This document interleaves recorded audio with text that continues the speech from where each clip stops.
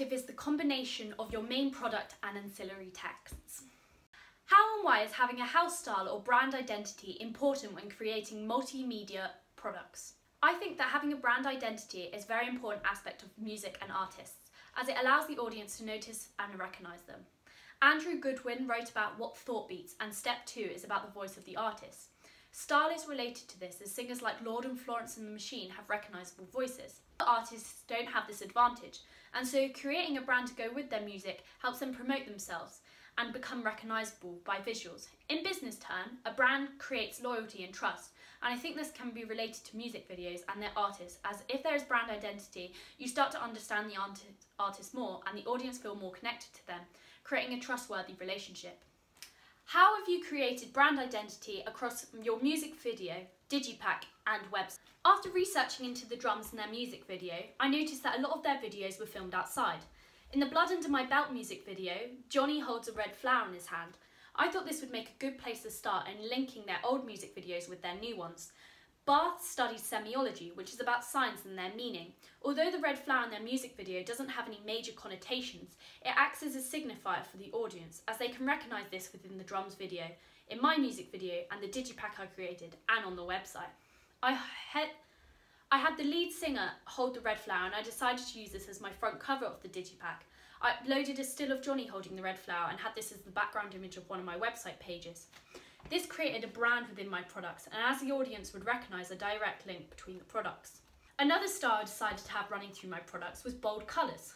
For example, I found that the band generally used bright colours in their music videos and old album artworks. Their most recent album was black with red font. So throughout my music video, I made sure that it was sunny, and so the colours in my background and the clothes the actors were wearing were bright and therefore fitted with the style. I had stills of the Blood Under My Belt music video, which was a video all in front of a green screen, which was edited to change colour. To then run with the style, I borrowed the green screen from school and took pictures of the artists in front of it, in different positions. I then eye-dropped the exact colours from the stills from the Blood Under My Belt music video, which meant that the style was exact throughout my digipack and website. This recognisable link with the products means that the website is promoting the album, as the homepage of my website is the same pink as the digipack front cover. Something I struggled with throughout the researching of the drums was their lack of conventions, as I found they never had a theme throughout their products.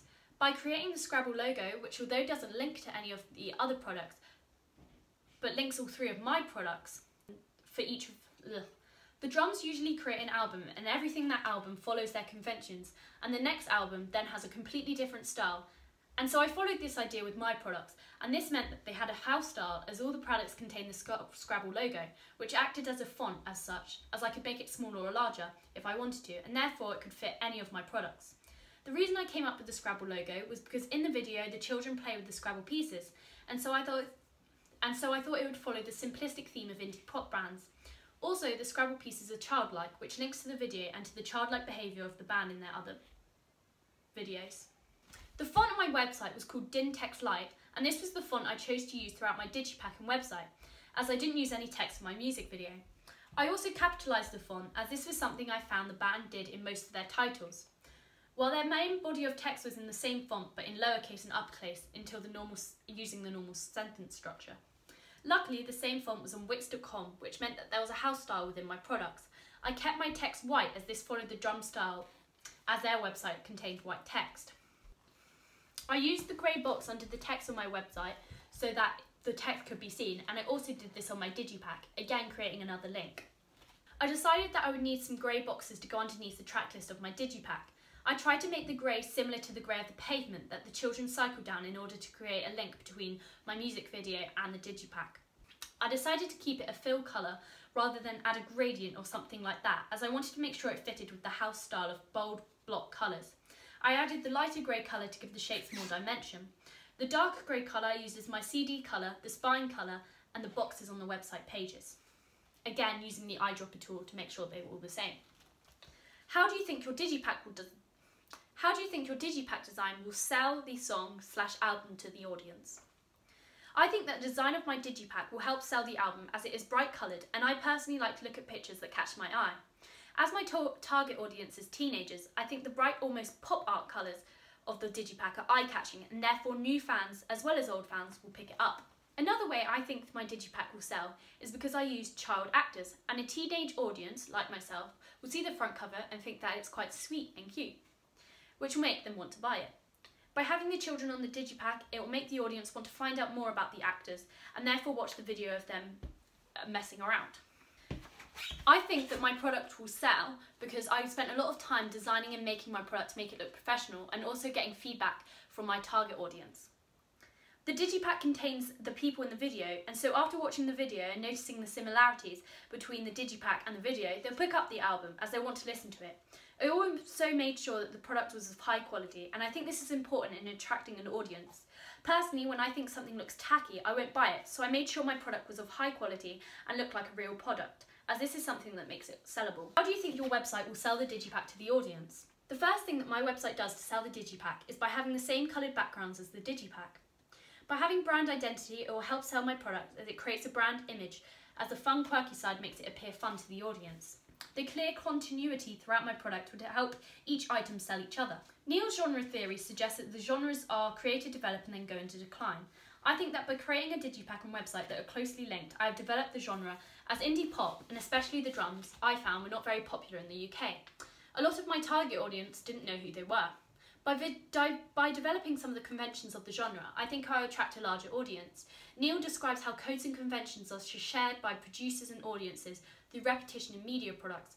I think that I've achieved this in my website and digipack, as they repeat the colours in the same fonts. By having the album front cover and the words "New Album Out Now" on the music page, it creates a platform for the audience to go and buy the product, as they can click on the album and they'll be sent to the Apple Music to buy it, or they can listen to it on Spotify. By making it easy for the audience, it will sell the product. I think having a user-friendly website is also very important, as having aspects such as navigation bar and having links to each page and different websites, such as social media, makes the whole experience for the user better and more attractive. Asking my audience, I know that they liked the website as it was easy to use and because they liked the design and how realistic and professional it looked. Although the website uses images of the band, the digipack and website follow Jenkins' idea of fandom, as the children look like they are recreating the video or copying the band. I've also become what Jenkins calls a textual poacher, as I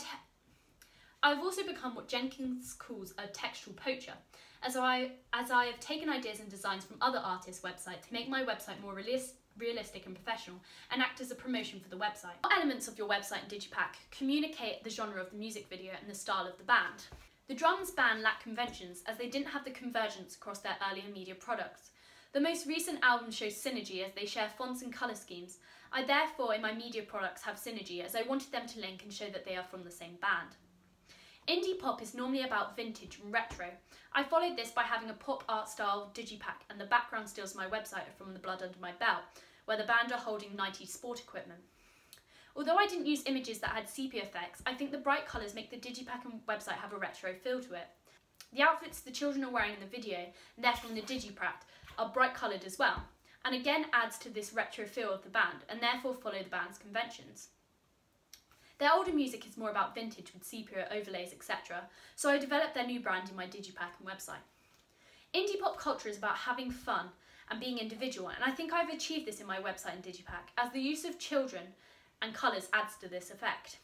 The digipack is simplistic, a convention of the drums and their album artwork, but it isn't something a lot of popular bands and other artists do, as they have filled them with information. I think having a simplistic feel to the digipack is actually harder than filling it with information. If there were more images of the band online by themselves, then I probably would have used a sepia or vintage effect, but a lot of the band members left the band. If there had been a lot more images, I would probably have picked a more vintage style approach to the whole website and digipack, as indie musicians are known for creating indie videos and album covers.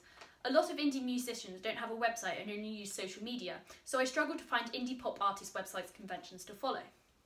My digipack and website show the band's images style, as I have used positive colours, and also the inside of my digipack has the drummer and guitarist pointing at each other with their tongues out, which links to how the band are seen in public as being fun and new and exciting.